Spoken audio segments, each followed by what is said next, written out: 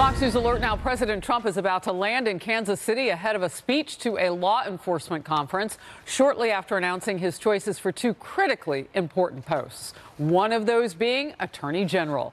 You're watching Outnumbered. I'm Harris Faulkner. Here today, Melissa Francis, Fox News contributor Lisa Booth, Fox News contributor Jessica Tarlov, and break it up, make it interesting, Executive Vice President at the King's College in New York City, Brian Brinberg is here, always on time for the big news days.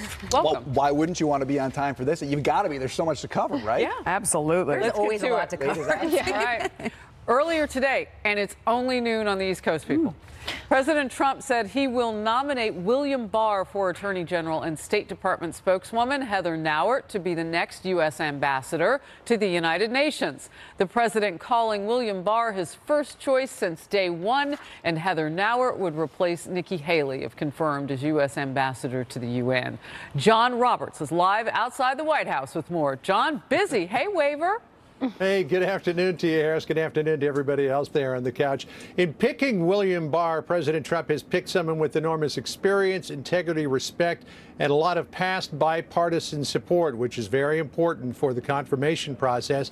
William Barr was Bush 41's Attorney General back in 1991 to 1993. He took the job when he was only 42 years old. Classic underachiever.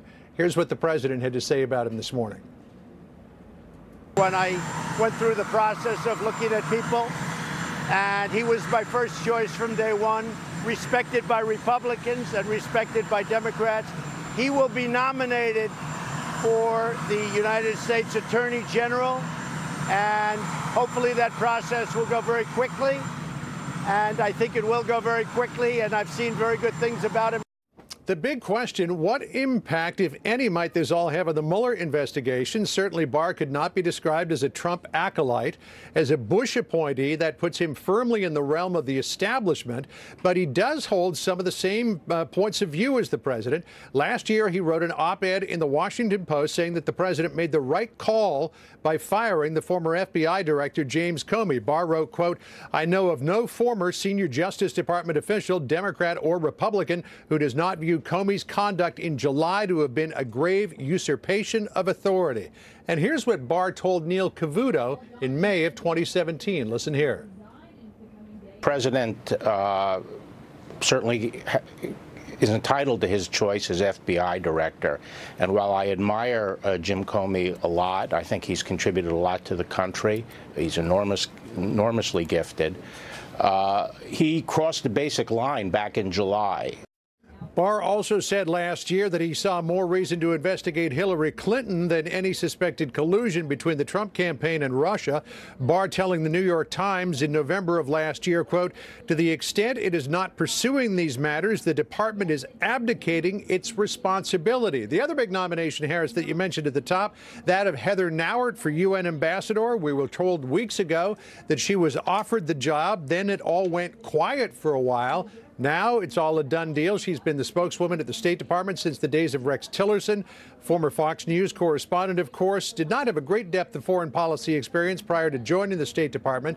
And at the State Department, her experience has mostly been in communications, not policy, but she's a quick study, and both the president and the Secretary of State like her very much. Here's what the president said about her this morning.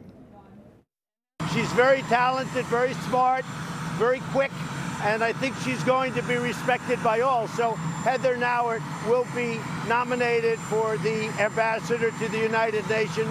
Now, an important difference in the job as it is described to me now, it is currently a cabinet-level position with Nikki Haley holding equal footing to that of Secretary of State Mike Pompeo, even though the job of UN ambassador is under the auspices of the Secretary of State in the overall flow chart. But I'm told that it will go back to a sub-cabinet level position, much as it was in the Obama administration and in the Bush administration, the Clinton administration. You know, sometimes you would see John Negroponte out there for the Bush administration. But when it really got heated, you would see Colin Powell or Condoleezza Rice out there. That's the same formula this White House wants to use. Put it back to a sub-cabinet level position. So Heather Nauert would do the day-to-day business. But when you got into the really big, heavy stuff, you'd see Mike Pompeo out there taking the lead. Paris? Oh, that's That an makes interesting detail. John Roberts, I'll wave back. Thank you very much for all Thank the you. information. Good to see you, my friend. So, as we look at this, let's start with William Barr. Yeah. And his relationship to the previous president and how that really plays a role. Well, I just think this is a credibility pick. I mean, talk about choosing somebody who has credibility on both sides of the aisle, especially in this week we're celebrating George H.W. Bush and his life. I mean, this is a good, smart, play it safe, let's get the Mueller thing done pick for AG. And so I think he made a great choice on this, and I think he's going to have no trouble getting through the Senate. Jessica, I was looking at some of the things that Mr. Barr has written in the past, and with a different tone and tenor, obviously, but some of the similar things to what the president has been critical about the Mueller investigation, and maybe even some with Matthew Whitaker. But again, the tenor and tone different, that experience playing a different role. But this really takes the air out of the balloon for investigations at the top for Democrats, because some were postured to really go after Whitaker. And as I've said all along, you may not have that. No, you may not have that, and we were talking about that the president would be smart to move this along quickly, which is obviously what he's now planned to do. Lindsey Graham was on the Sunday shows a few weeks ago talking about William Barr. He was always at the top of the list for the formal replacement there.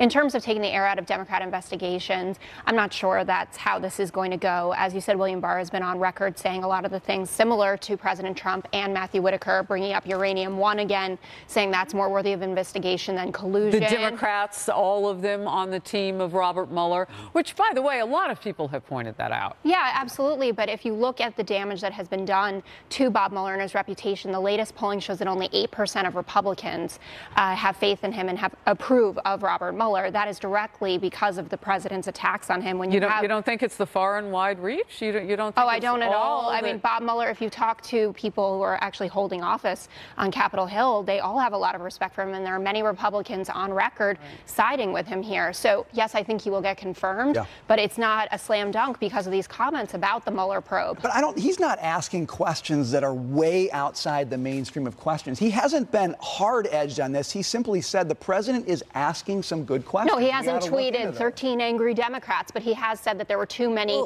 left-wing donations. You don't from agree? people. There's a lot of legitimate that there are 13 angry Democrats. No, that's not the point that I'm asking. Oh, really? Jessica, I'm asking about how many Democrats are on I don't think that it matters. I think that people who have that job can do their job, and Bob Mueller himself is a Republican.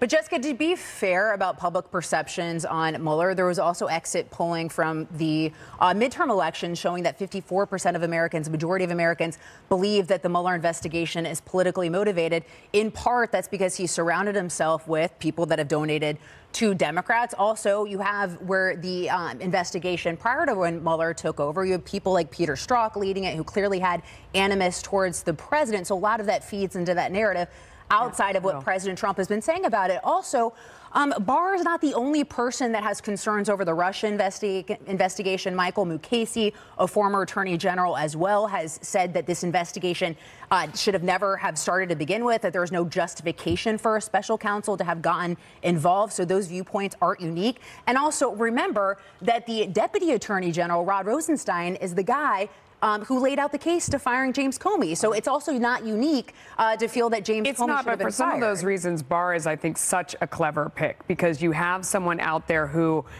how could you possibly not confirm him when he's held the job before previously?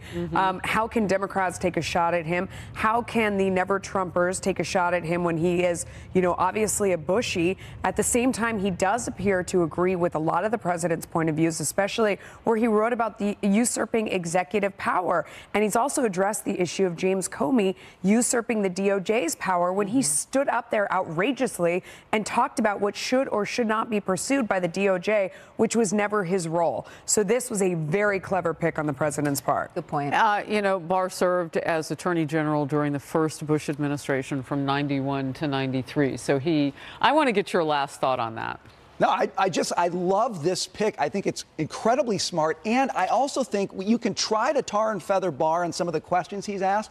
The fact is, these were very legitimate questions recognized by people of good faith on both sides of the aisle. He's not outside of reasonable. He's simply asking great questions. Exactly the guy you want sitting in this role. All right, we'll move on.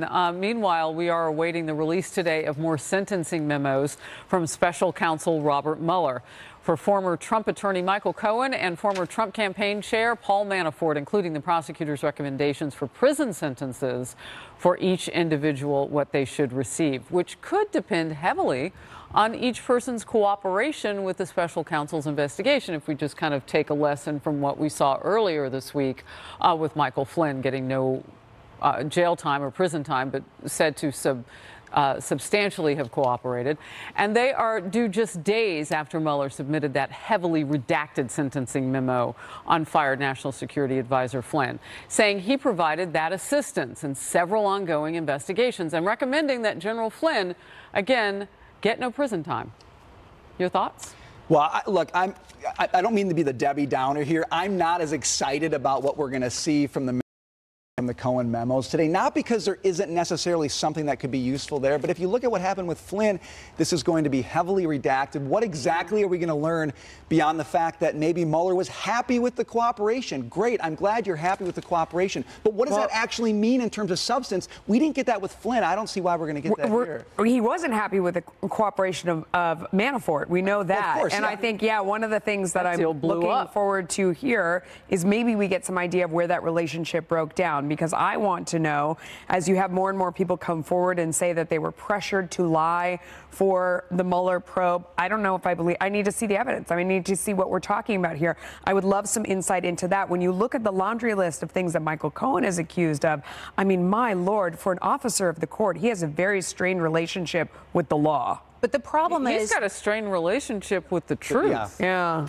All of it. He does, but there is still no connection to any sort of crimes being committed in relation to collusion. And I think this week's raised additional questions about the way that Flynn was treated, because he really should have never been interviewed by the FBI to begin with. The Obama administration had concerns that he had violated the Logan Act, which no one has been prosecuted under ever, which is just a ridiculous assumption. Also, as the incoming national security advisor, he had every right to talk to Kislyak about sanctions as part of the incoming administration. So it was ridiculous for him to ever been questioned to begin with. And this is something that Chuck Grassley has flagged and has been trying to get information from the DOJ and the FBI, and has been met with resistance because they have refused to turn over the transcripts of the conversation he had with Kislyak or the interview 302s that the FBI had with Flynn, because Comey had originally said that he never thought that Flynn had lied. So there are a lot of questions with that for me. So, Jessica, as you look at us moving into 2019, okay, and you look at Democrats getting ready to take the House, where do you put the Mueller investigation ahead?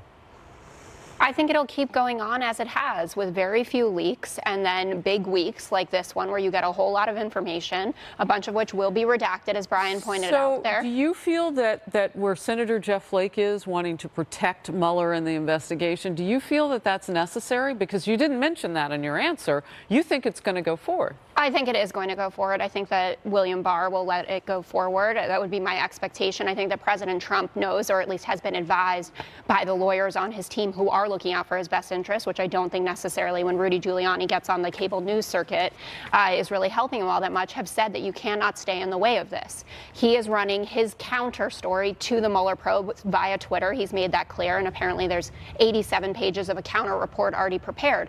Bob Mueller will continue doing his work. I believe what happens today will matter. We will know exactly what Paul Manafort did in terms of lying to the special counsel. And Michael Cohen. Even if it's heavily redacted? I don't think so. I don't think there's a light you could hold that up to and see the letters behind it. I tried. Certainly. Real quickly, Brian, last word. I agree with Melissa. That's exactly what we want to know. We're not going to get that. So we're going to be left with Manafort, a guy who's done stuff that doesn't seem to be related to collusion, and Cohen, a liar. We're going to get memos on both of them. But if Where does there that are, get us? can I just say to this no collusion point, there are emails talking about a deal with Trump Tower right in Russia, Ivanka getting in on who the designer or the architect should be there. You have rumors of promises of a $50 million apartment to Vladimir Putin, which is a violation of U.S. law to do that. I wouldn't go based on the rumors. Well, yeah. I'm just saying, Bob Mueller knows more than we do. Yeah. It doesn't matter. He said he had no dealings with Russia. He was not trying to do any business. Then he tweeted, oh, it's like baby business or whatever he said. It's all inappropriate. You're running for president of the United States of America.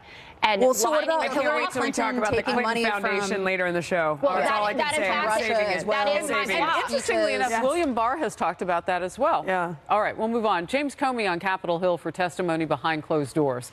So, what can we expect in the standoff between the fired FBI director and House Republicans? Plus, despite a positive jobs report, Wall Street sharply lower right now amid fears of a trade war with China. How the arrest of a top Chinese executive could throw those talks off track. Stay close.